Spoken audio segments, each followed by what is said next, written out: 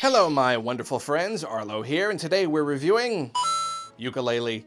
This game was born from one of the highest profile Kickstarters of all time and aims to bring classic 3D platforming back to modern systems. So will this lizard put a warm feeling in my gizzard?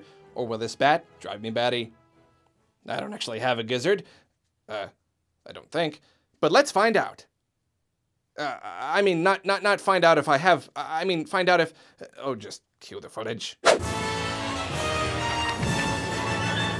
By now it's well known, even by the people who've yet to play the game, that Yooka Laylee is closer to the Banjo-Kazooie games that preceded it than I think a lot of us expected. The gobbledygook character dialogue, the slide whistle scene transitions, the music, anything and everything having eyes and talking, then of course the core gameplay. It all works very hard to replicate the good old days of bear and bird action. The game's got 5 worlds connected together by a hub world, and you'll find pages all over the place, which are used to progress through the game. There are also loads of quills in each level, which can unlock new moves, Banjo-Tooie style. Yooka and Laylee even act and move like their predecessors. Yooka the chameleon is the helpful, good-natured dude who runs around, and Laylee the bat is the smaller girl who aids him with her wings and cracks wise at every opportunity. Fortunately though, the two do indeed have their own animal-specific traits. Laylee's got sonar abilities, which can be used in a few different ways, and more interestingly, Yooka can eat things with his tongue to temporarily gain new powers. This includes eating flowers in order to shoot different elemental projectiles, and eating raw materials to imbue his body itself with heat, stickiness, etc. This mechanic adds some fun variety to the levels and even aids in progression, and I'd say it's the biggest thing that makes the titular team stand apart from Banjo and Kazooie. On the subject of variety, that's something Yooka Laylee has in spades. I mean, it's a game inspired by a game that I loved for its variety, which was itself inspired by a game I loved for its variety, so it's really everything you'd expect. The worlds are filled with platforms to jump on and enemies to beat and NPCs to help, and the developers crafted a huge amount of individual obstacles. When you enter a new area, you really never know what the game's gonna have you do. Sometimes it's something fun with a good level of challenge, but as is usually the case with games like these, it's often something very tedious or overly difficult. For instance, the game way too often relies on timed obstacle courses, usually where you gotta get through a series of rings, which of course have eyes on them. These often require such expert timing that it would take dozens of attempts for me to beat them, and sometimes I got to the point where I just had to throw up my hands and quit. Fortunately, frustrating challenges never kept me mad for too long because there was always something else to go and do. The fact that things kept changing up compensated a bit for the varying levels of fun and kept me pushing forward. The level design is solid throughout, and each world has a good range of challenges that are unique to the area's theme and the abilities you gain within it. The casino world has you earning tokens you can exchange for pages, which I thought was a fun way to change things up a little bit. There's a minecart course in each world, but I gotta tell you, I did not like these. They controlled terribly, felt unfair, and overall just weren't fun. Also in each world is a unique transformation a la Banjo-Kazooie, and this felt like a pretty big missed opportunity. Only 2 of them were any fun to run around with, and only one of those felt like it offered enough stuff to do and somewhat lived up to its potential. Overall though, I enjoyed what the worlds had to offer, and it was always fun to open up a new one and see what was in store. The only exception was the hub world itself, which was messy and confusing and not laid out in any sort of logical manner. It just wasn't always easy to figure out where to go, and it caused a lot of confusion and backtracking. I think it's funny that I very recently did a review for Snake Pass, a game that I criticized for having collectibles with essentially no point. Apparently getting 100% gets you a new skin or something, but that's it. Yooka Laylee is the exact opposite. Quills are used to purchase new abilities, and as you might know, I'm a sucker for games where you consistently gain new abilities, so naturally I was very motivated to hunt them down. It's quite satisfying getting a new move and being able to interact with the world in a new way. Getting every quill in a level will also earn you a pagey, which is of course the game's primary collectible. Yooka Laylee uses an interesting mechanic where you spend pages to unlock worlds, but you can also pay to expand each world, opening up new areas and unlocking new challenges. I never once reached a grand tome that I couldn't yet afford to unlock and expand, so at first I thought the mechanic was a little pointless, but I soon realized how beneficial it was. It's fairly easy to get lost in Yooka Laylee's big open worlds and miss stuff to collect, so the expansion thing allows you to tackle half of each world at a time and really get your bearings before opening things up even more. It made everything much more manageable, and I really appreciated it. Yooka Laylee has a lot going for it, but it's got some big flaws that bring down the experience considerably. The biggest problem, the one that single-handedly destroys a lot of the game's enjoyment potential, is the controls. It's not always easy to say exactly what makes controlling a character feel good or bad, but I think the biggest problem here is just how touchy things are. Yooka breaks into a sprint way too quickly, and the slightest movement of the control stick sends him jerking in another direction. This makes finer movements difficult and overall brings down the platforming, which is unfortunately quite important in a platformer.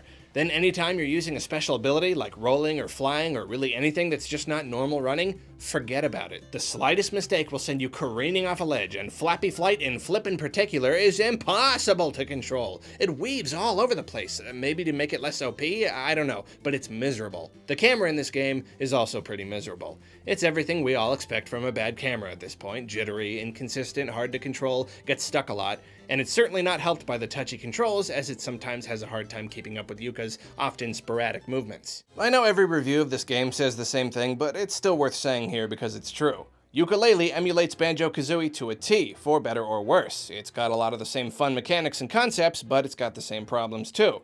And though I understand it was never meant to stray too far beyond the formula established in the N64 days, I feel like they could have done at least a little more to modernize it without compromising its status as a spiritual successor. I adore Banjo-Kazooie and of course Super Mario 64, but I'm firmly in the camp that believes these old platformer games have not aged well. Wonky camera, tedious tasks, slippery controls, these are problems that all these games share, and most of them should have been overcome by now.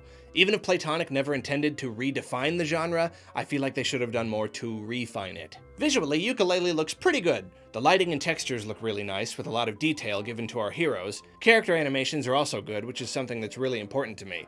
It all looks particularly slick in still images, though in motion things are less slick. The game's just kinda rough around the edges, like it could've used some more time in the oven. Some things are beautifully rendered, and some things are just plain not. This inconsistency and lack of polish makes it feel cheap at times, like I'm playing some old GameCube platformer. Graphics aside, even the controls and camera make it harder to look at, because sometimes the screen is whipping around crazily. Not pleasant. But the edgy roughness doesn't stop at the graphics. It's not always clear what you are and aren't expected to jump around on, and even worse, there are all these little lips and crannies that you get snagged on when you're trying to run or jump. During cutscenes or when talking to NPCs, the world around you runs on, meaning the baddies can run up to you and sit there just so you instantly get hit when you return to live play. And don't worry, I won't show it or anything, but there's one part on the final boss, the super long, aggravating battle with no checkpoints, where every bit of health is important, where 1 in 3 times I would get hit during a cutscene. I also hit a ton of lag whenever I hit the guy, and the game crashed during the ending cinematic, forcing me to watch it all on YouTube, because there was no way I was fighting that guy again. Despite the frustration and glitchiness, though, I would say that the last boss is the only one that felt like a halfway decent 3D platformer boss. The rest of them just weren't very fun, and the first 2 in particular were really tedious. They all could have used some more fleshing out, and in some cases, complete redesigns. Fighting, on the whole, is actually pretty underdeveloped. 95% of the game's baddies are just reskinned versions of the same guys, and all you do to beat them is mash the attack button and knock them all around. There are a few other enemy types, but it's not always obvious when you should be attacking them, which leads to damage that sometimes feels unfair. Really, combat is frustrating at the worst and blah at best.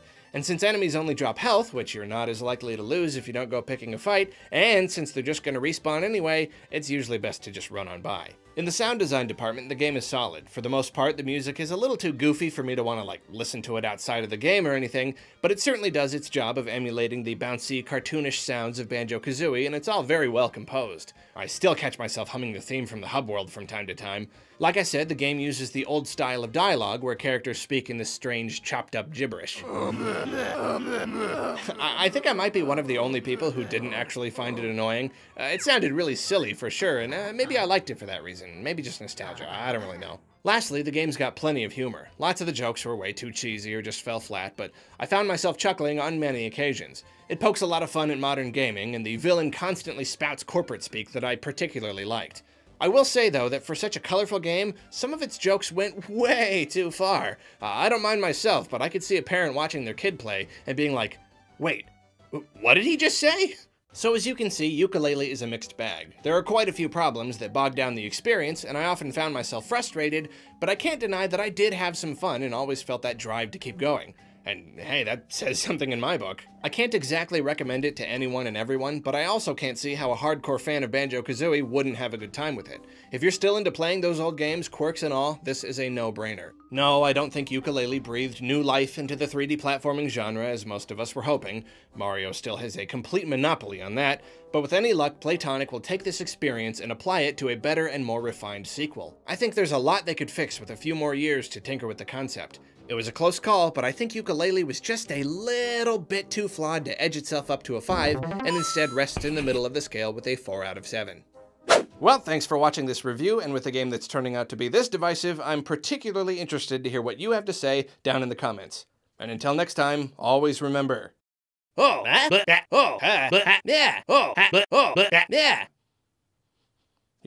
take that to heart. This video was brought to you in part by my top patrons and silver medal winning Jim Belushi impersonators. Bam. If you like what I do and want to support my dream of YouTubing full-time, head on over to Patreon, where you can get behind-the-scenes updates of what I'm working on for as little as $1 a month. See ya!